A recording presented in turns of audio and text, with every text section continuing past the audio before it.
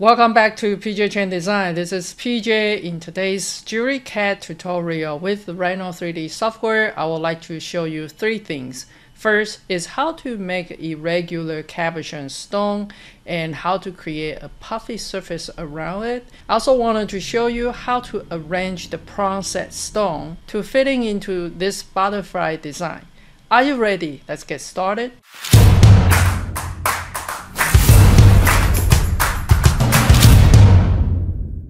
First of all, I have those two curves I just draw randomly. You can trace the image that you like, trace your sketch that you like. Second thing we wanted to do is to define where the cabochon is going to be. So I'm going to simply just scale it down and making a copy by tap the Alt key and move this piece back something like this. So it's the same shape in different gap here. With this one, because I want to make it into the cabochon, I try to avoid this kind of a caving design is because usually the cabochon won't have that part as will be hard to set. So for this one, I simply just need to draw a profile and we can make a surface out of it.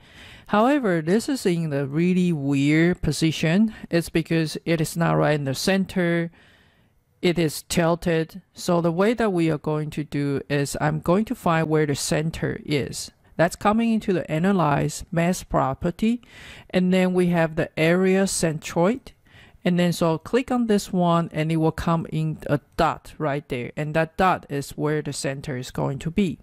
So I need to create in the profile now. So I'm gonna create this profile by snapping here and try to snapping somewhere it is 90 degree toward to the rail that I have, which is this curve that I have. If you have this, it definitely is not 90 degrees. So what I mean is roughly like here. If you're looking at the perspective and we need to kind of decide how tall we want this cabochon to be, and this is not going to print it out, so I'm just gonna draw whatever visually makes sense there. So I have a curve drawing and something like this. This is how tall the center is going to be. With this one, I'm going to rebuild this guy because this curve right now is a degree 1. You cannot bend it, you cannot have any curvature on it. So I want it to be a degree 3, so minimum point I have is 4 point. So I click OK there. Now I click OK, I can kind of simply just moving this one up, moving this point from the bottom to the top, and moving this point more of like this, and moving this point more of like this. Okay, so what I'm trying to create here, it is a profile for my cabochon, and you can keep adjusting until you find the way that you like. For example, I can coming over here and I just want to move it along this curve and more toward to this point. And then after that, I want to move it up like this. Alright, so it will be a little bit puffier. One thing you want to make sure is this second point, you do not want to go like this. Otherwise, the cabochon on the top, it won't be flat.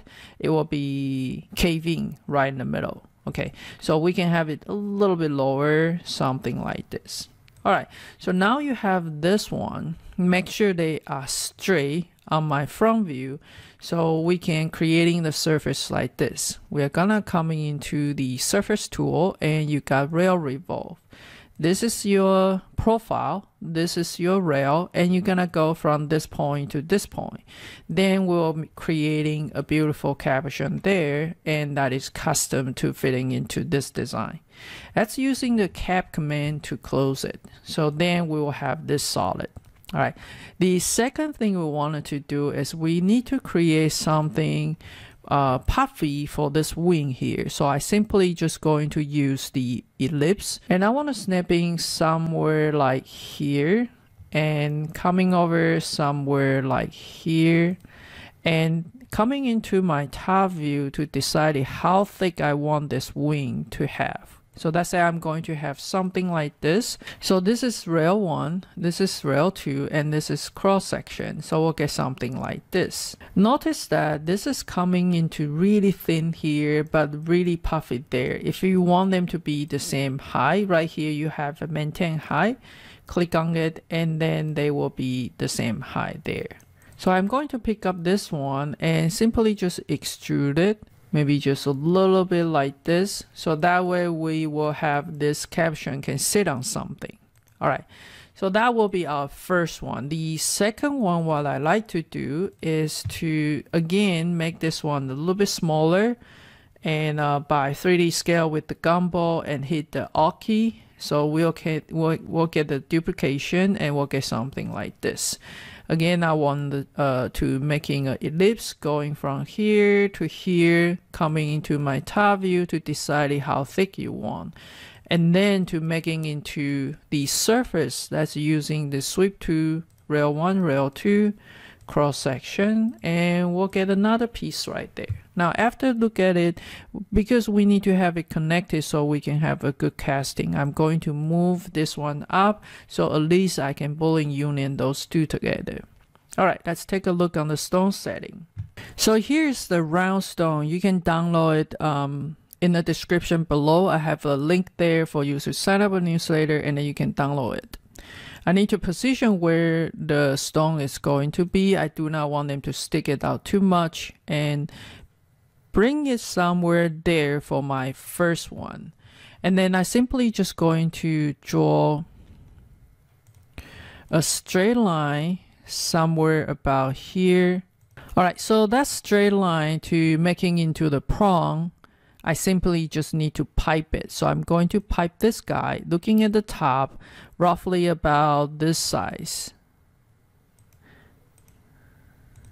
And I want to move it out a little bit, something like this. Okay, so that will be my first prong. I prefer to have the 3 prong on this one. So the other prong, I want it to go around here.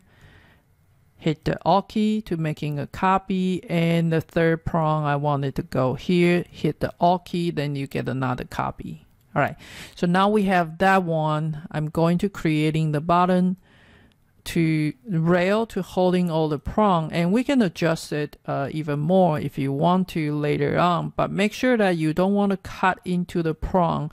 I usually do about 20 to 30%. If you cut in too much, the prong will break easy.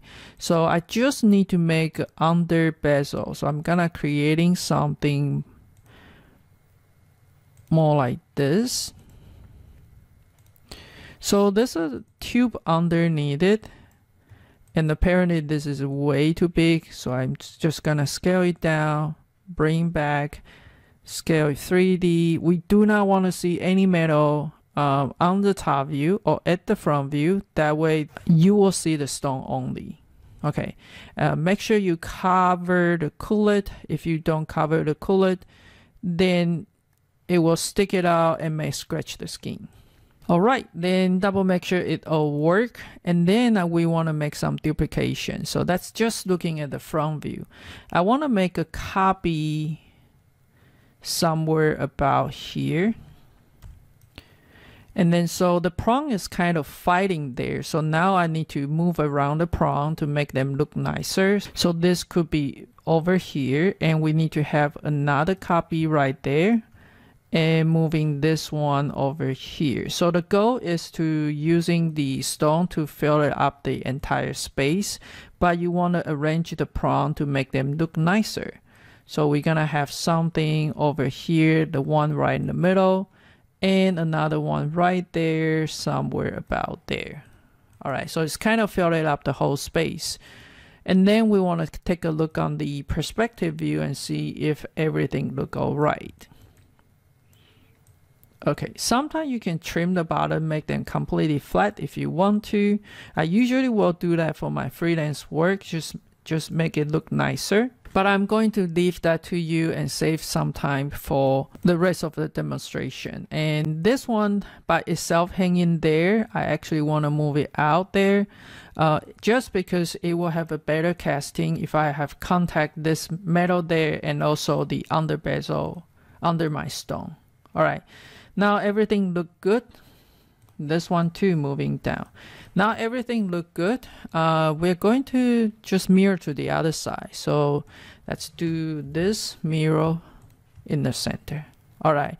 To connect it, we need to have a body. So let me lock everybody so we don't accidentally to click on it. And I'm going to disable my all snap and kind of draw where I wanted to have that head and the tail and coming something like that. And the reason I wanted to over is because I can just mirror to the other side by hit the 0 and coming over just trim the extra. So this extra there and also this extra there. All right. And then the next we need to have a profile for this body. So that's just using the circle, click on the vertical, and don't forget to turn the all snap back. I want to snap in here and here. So if you take a look on the perspective, then we have this for the sweep 2. Let's do the sweep 2. Rail 1, rail 2, cross section. And you only have half, right? So we want to have a continuous piece just in case we wanted to change it. So let me do it again. Rail 1, rail 2, you want to go from the point to the cross section and to the point again, like this. All right, and you also want to record a history if you want to change anything. Let's click OK. All right, what is the benefit for record history? That says this guy, I feel like it's not touching too much to the body. I actually want them to touch more. So I'm just gonna 1D scale the cross section. And now everything is touching, looking much better. So you can keep editing until you find something that you like. All right, coming in the front view, we need to have this antenna things. So I'm gonna coming into the body and come over here and have this going inside of the body, and let's pipe this guy for whatever thickness that you think was surviving into the casting. All right, so something like that. If you like it and that does look good to you, and you can just mirror to the other side for something like that. And that's how we built this butterfly pendant. It could be the earring, depends on the size. I hope you enjoy this video and find interest in this custom design. If you'd like to see more, leave in the comment below. Let me know if you'd like to see more of this type of video. I'll do my best to make them. Meanwhile, if you're interested in specific about the stone setting for jewelry cat, there's a lot more things that I have covered into my stone setting course and show you all different kind of a stone setting for design your jewelry cat. It is a crucial element to design for the production. Hope to see you in my course. Thank you for watching. I'll see you next.